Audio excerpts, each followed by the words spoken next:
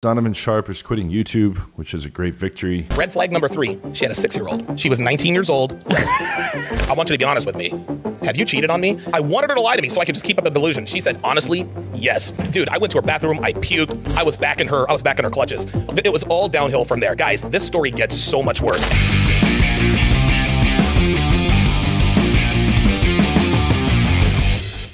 What's up, guys? John Anthony here from John Anthony Lifestyle. In today's video, we're going to be reacting to Donovan Sharpe quitting YouTube and Destiny fucking shitting all over him. Basically, Donovan is saying that he's not getting views anymore on YouTube. He's not making money anymore on YouTube, and so he's going to quit. Okay, let's get a round of applause for that. Total fucking piece of shit that was pushing all kinds of nonsense and is not a real expert, and that married a fat single mom, okay, who's well over the wall in contradiction to everything that he preaches online. Okay, here we go. This just isn't profitable for me anymore. I've been suppressed by the algorithm forever. Why do you think he actually failed? A combination of reasons.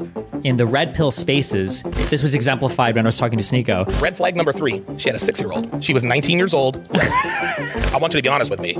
Have you cheated on me? I wanted her to lie to me so I could just keep up the delusion. She said, honestly, yes. Keep in mind, when he admitted this, okay, on that podcast with Just Pearly Things, when he admitted that there was this 19-year-old drug addict chick that cheated on him, that apparently like really fucked him up. Okay, and he took her back even after she cheated, but he said it like ripped his heart out and he never wanted to go through that level of pain again. Then you fast forward to 2024 and he's bossing around his fat wife. He's telling her she can't look at men in public. She can't order her own food. She can't take her phone to the bathroom, right? She can't have a social media account. He has to have all her passwords. There's this like Gestapo level, like full on dictatorship control of a woman that's like very old and very ugly and fat and a single mom. And he tries to control her and he thinks that he's cool and he's delusional and he thinks that her body is a hard 9. Dude, I went to her bathroom, I puked, I was back in her clutches. It was all downhill from there. Guys, this story gets so much worse. And it's really pathetic. You hear these backstories of these guys and then he like oscillates to the other side, the other extreme, and he becomes a woman-hating, you know, misogynist who's just trying to control them. Okay, who actually resents them because of all the pain that was caused to him by this 19-year-old drug addict. $800. Oh no. What is this? How's our boy doing? Before I get started here, I've sort of come to a decision. I'm not going to quit. I'm not going to do any of that stuff. But it's been fairly clear for a while that this just isn't profitable for me anymore. Kind of a tough pill to swallow, but you know, it is what it is. I'm not. Give a lore recap for a viewer. He's just a loser red pill guy. Destiny's like, a little recap for the viewer. He's a loser red pill guy. And he's also full of shit. He does the exact opposite of what he preaches on his channel. Okay, namely, don't date women over the wall, which is over 30. Don't date single moms. His chick is in her 40s, is a single mom, and is not attractive. And he also has nothing good to say or offer about male-female dynamics. He has no understanding of it whatsoever. Who lies about everything he does and is kind of gross. I mean, I've been suppressed by the algorithm forever. I mean, I'm never going to crack 173,000 subscribers. And before we continue this, guys, if you want to take advantage of my best converting opener on Tinder to get a much higher response rate and get a lot more phone numbers and dates, you can go click the link in the description, enter your email, and you will get access to my best converting Tinder opener. I've been 173,000 subscribers forever, guys. I'm not getting to 174. I'm not getting to 200. I'm not getting to 250. I mean, I've tried literally everything. I've tried everything, guys. I've tried changing up my content. I've tried this. I've tried that, and it just hasn't worked. And I'm tired of spinning my wheels. I remember when I hit 100,000 subscribers. I mean, I was on the rise. I was, you know. Is this the guy who does the what she's actually saying videos? Yes, the guy who does these skits. Honey, I'm off to This is his wife, who he says has a body of a hard 9. work. How do I look? Looking good, hot stuff. And how do I smell? Like an oasis of feminine effervescence. You like my hair? As always. Thanks, honey. You always make me feel like $1,000,000. That's my girl. Okay, I'm off to work. I'll see you when I get home. Hey, I'm home. Pardon my language here, baby, but What the f is going on here? Oh, I'm sorry. Is that better? What you just witnessed was the sloppy work seconds. All of these are so good. Street Outlaws tonight. Street Outlaws? Yeah, it's about illegal street racing in Oklahoma City. Okay. What you listening to? Sean Paul. If your woman's interests, beliefs, and preferences just all of a sudden change out of the blue, Then the man who shares these new interests of hers has her sexual attention. Oh my God. Here we go. Let's make everyone fucking super paranoid that their girl's gonna go cheat and constantly be trying to trade up and blah, blah, blah. And again, who would even want that girl? Nobody. He's trying to act like, oh, everyone's gonna be after this, you know, because she's a hard 9. No, no one wants her. Congratulations, you can control every move. She's fucking disgusting. And no, not every girl is trying to trade up. Oh, she suddenly is listening to a new musical artist. She must be fucking a new dude. modern women rarely have their own steadfast beliefs, That's not how he talks. interests, or habits. They believe what the strongest men in their lives believe. Law number 41 of the 49 law. Women can't have their own interests in music or in anything, okay? They're gonna just gravitate towards whatever the strongest man in their life. Yeah, these guys are so fucking warped. It's like beyond repair. This is why it's great that he's stopping YouTube and he needs to get off YouTube. He's just harming people. He's just pushing a ton of toxic misinformation. Hey, read this over here.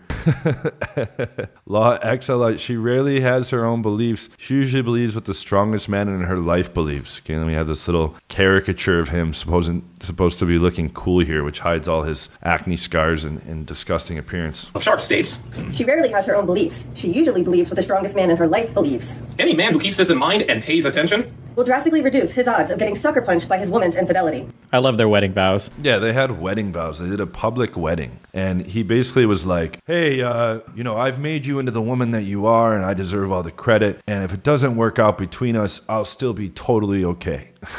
Like, super, like, reverse overcompensation. And then he opened up the floor to Q&A after they did their vow. It was so cringe and pathetic. I did a reaction to that. We can pop up the thumbnail to that. And we'll put in the end screen going over all the various lies of Donovan Sharpe that have been captured on camera. I did a whole video about that as well. This would be a red pill wedding because everybody I saw in the audience was just dude. All right, guys, welcome to our wedding. This is going to be a very sort of informal thing. There is no... Look how fucking weird this is. They broadcast a wedding on YouTube. what do they call it? An officiant? Pastor. Yeah, I'm the officiant. Okay. The reason why they don't have an officiator is because red pill people don't believe in marriage. They think that it's a scam. And that any guy that gets married to a woman, she's just going to steal all your alimony and everything, even though all these guys are broke anyway. So red pillars always say, don't get married. That's family and friends. Because I don't care how cringy and red pill you are, there is no way your family and friends would clap at that kind of speech. I think this guy paid people to be in the audience. All right. Gas me up. Keep in mind, she's an over-the-wall single mom in her mid-40s. But listen to what he says here. It's really cringe. And again, you can pick up my best converting Tinder opener for free with the link in the description or pinned comment. Ready? I'm ready. Each day, when we wake up, we choose one another. You have taught me that the rent is due every day and not to take things for granted. The rent is due every day and to not take things for granted. This is good. Stop. You can shut this off. Each day, when we wake up, we choose one another. You have You agree that the guy should probably never get married, right? Seems like a lose-lose. What? No. If you want a person to start making big sacrifices for you, like if you're going to have a child with somebody, you should absolutely get married. The woman's prerogative absolutely is to get married, and you should want to get married too, 100%. taught me that the rent is due every day and not to take things for granted. A healthy garden takes watering. Destiny has all these like weird mouth movements I never noticed. He's like constantly like, I wonder if that's related to drugs. Bringing attention in order to flourish. Thank you for demanding the best in me always. I promise to stand beside you, walk behind you, and be a reliable source of peace for you. I promise to stand beside you, to walk behind you, and to be a reliable source of peace for you. Okay, that's nice words. I like that. I promise to show you my love through my actions, words, and thoughts. Together our lives are great, and the sky is the limit. I love you, and I'm happy to be with you. Yo-yo. Words, baby. Cindy, it's been a hell of a ride. And the way we met was very unorthodox. Our relationship is very unorthodox. In which cases, should a long-term relationship not get married? I mean, if you don't want to deal with any of the bullshit, make sure you check out the common law rules in your state. But, I mean, you don't have to if you don't want to. But if the woman is going to start making huge sacrifices, then the protections that marriage provides are essential. Any guy that... If you're a woman and a guy tells you that, like, he doesn't believe in marriage and he wants to have kids, that's, like, the biggest red flag in the world. That's the same as him being, like, a rapist or a fucking murderer. Like, just run. Run as far and as fast as you can. unorthodox. You're wearing a wedding ring now because if you're both planning on continuing to work and you just split expenses and shit, then I guess you don't really ever have to get married. Our relationship is very unorthodox. You're wearing a wedding ring now because I found out you were a single mom, and I still got with you, even though I think getting with single moms is a waste of time. And I've been lying to everyone about the fact that you're a single mom. It's been a wild ride. It's crazy. Yeah, he was lying that she was a single mom. He was lying about her age. He was lying that he got married to her. He was just lying, and it was all exposed. Good. How much you've been lying about who you are and what you've done, your age, everything else, because you're actually much older. His real name's Eddie Hopkins, okay, and he was on the run from the police as well. There was warrants out for his arrest. Than I originally claimed, but I lied because I have an image to maintain. Because, well, there you go. You've been learning for 7.5 years, but like I said, I bring out the best in you, but you made me happy. You really do. I was happy before you. I like how it started with you. I bring out the best in you. It sounded like he was about to. He brings out the best in her, and he was happy before her. Don't forget that. Compliment her, and he went, and then it doesn't. I make you better, stupid. I was happy before you, and if you and I decide to part ways for whatever reason, I'll be happy without you. Why? I don't care. That's a red pill cool guy showing everybody how cool that he is. I'll always be fine no matter what, girl. Even if things go totally south, I'll still be totally happy and fine. You understand? What nobody says, there's never a day in life where you can convince me this is not the most loserish shit ever. You want to... I completely disagree with what you said. I don't know how much thought was behind what you said. What? Why is the divorce rate so high? I don't know. People get divorced. They don't like each other anymore. Share these kind of weird vows, and that's fine. Doing this for content, doing a Q&A afterwards, or doing vows where you're essentially like, yo, I was happy before you, and I'm going to be happy after you. It's like, holy But shit. I'm happy about the way you made me happy because I made you. That's crazy. That's a crazy bar. He's basically complimenting himself. It's like humble bragging. Crazy bar. I'm not even saying don't get married. I'm confused as to why that has to be the thing that makes a relationship serious versus the relationship itself. I don't think you needed to be serious. I don't give a fuck about marriage personally. But if you're going to have a child with somebody, or if you're going to ask somebody to make huge sacrifices. Listen to Destiny's chair, too. It's like endless amounts of squeaking on his chair. Their career financially, they need some kind of like assuredness or some kind of like commitment from the guy to make sure that their life isn't going to be fucking destroyed if you guys end up splitting up. I think marriage is a really important protection for whoever's going to make sacrifices in a relationship for the betterment of the combined relationship. And so, by the power vested in me, I pronounce us man and wife. Did he say man? What kind of sacrifices might one make outside of There's no power vested in him either. He's being a fucking retard. kids? You sacrifice your career, you sacrifice working years in your life, so huge earning potentials and like some level of autonomy and independence. Women are usually more harshly impacted by divorces than men are when you look at chances to get into a new relationship, whoever is burdened with the responsibility of childcare afterwards, and then whoever is more financially burdened It's like almost unwatchable with the amount of fucking background noise. It must be his chair or his floor or something like that. afterwards. Like generally you just get fucked, and that's even if you are married. Yeah, if somebody's saying they want to have a kid with you and they don't even want to get married to you, that's like, holy shit, you're asking for a huge, that's a huge commitment. Did he say that? Yeah. Because he's a man. Because he doesn't want to be a husband? No. Because that would be simpish. That's logic. But if that's your wife, then you're her husband. I don't even understand that. No. Really, really cool to have to be financially successful, but it's much, much sweeter when you have someone like you to share with. And so, by the power vested in me, I pronounce us man and wife.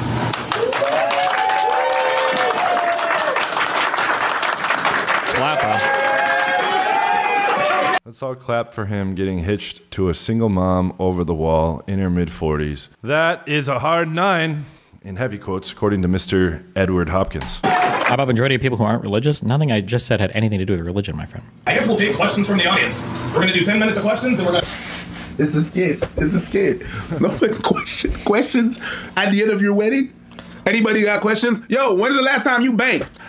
Other question. Is she going to be your only one? No. I think this is his viewers. I think this is an event he ran with his viewers. Probably. That I can get behind that. Yeah. Hey, you know what? I will say this is innovative. I have never heard of a wedding with a Q&A. But in this content-driven world, even this is not surprising. I mean, if y'all niggas hate marriage so much, then just don't do it. I don't understand this. Like, okay, jokes aside and laughing at how stupid this guy looks. Like, red pill dudes complain about marriage all the time. I would never get the state involved, yada, yada, yada, yada, yada. Okay. Then what's the point of y'all getting married? You guys are not getting married in a religious context. You're not getting married Doing it to fucking have everybody look at him. Oh, look at us over here. Look at us. How cool we are. in a governmental context. What the fuck? You're not even getting married in front of friends and family to, like, see families united. You're doing this in front of subscribers. What the fuck is the point of this? Are you gonna announce your wife? What's the point? To your audience? Just tell her she's your wife and that's it. Were you married to the chick you had a kid with? I'm not trying to troll you or anything. Just trying to understand where your opinion is coming from. Where my opinion is coming from is literally what I just said. What would my background have anything What a dork Destiny is. whatsoever to do with whether or not I was married when I had a kid? How does that influence? How is everything in it? Keep in mind, Destiny is bisexual and sucks dick. People say that makes me homophobic saying that. It's not homophobic. I just think that's hilarious. Secondly, he got fucking totally owned by his chick that he was dating. Okay, she fell for some like skinny like twink guy in Europe and left Destiny's ass. Okay, so he's free to just bounce around on his creaky floor and give his 2 cents on things now. Anything I just said. No, we weren't married because we weren't supposed to have a kid. That was Nathan is the Antichrist, okay? The Mastooks baby, okay? A mistaken oops that I love very much, okay? Unless he becomes a serial killer or does some other dumb shit, in which case, you, Nathan. Did they take down the full video from? Wasn't I think? Oh yeah, Pearl was there. I don't know if they went over that in this or not. Why do red pillars hate marriage so much when they like to LARP as religious people? Because they don't like the state being involved.